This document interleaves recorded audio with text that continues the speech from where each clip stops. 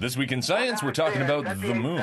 It's hard to believe the last human to set foot there was Apollo 17 Commander Gene Cernan way back in 1972. We leave as we came, and God willing, as we shall return,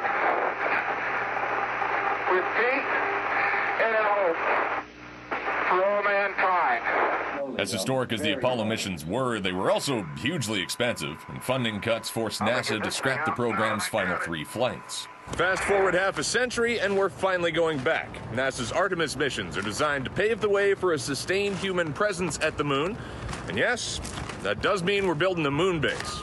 Over the next few years, NASA and its various commercial and international partners will establish a lunar orbital lab called Gateway and a base camp on the surface near the moon's south pole.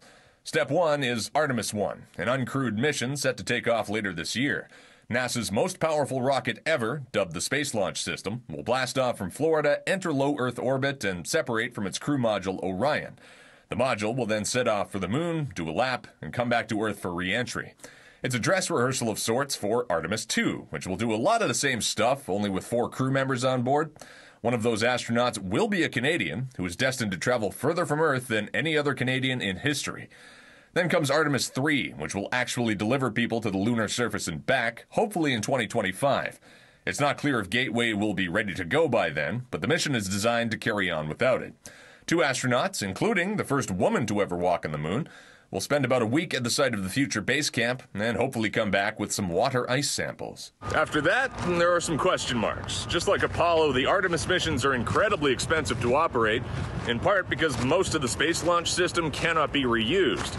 But the Starship rocket from SpaceX is fully reusable, making it a whole lot cheaper to operate, assuming it ever gets off the ground. Whatever happens, the core idea remains the same. We take the lessons we learn from returning to the moon and apply them to future forays into deep space. In short, this is how we get to Mars. With This Week in Science, Curtis Doring, City News.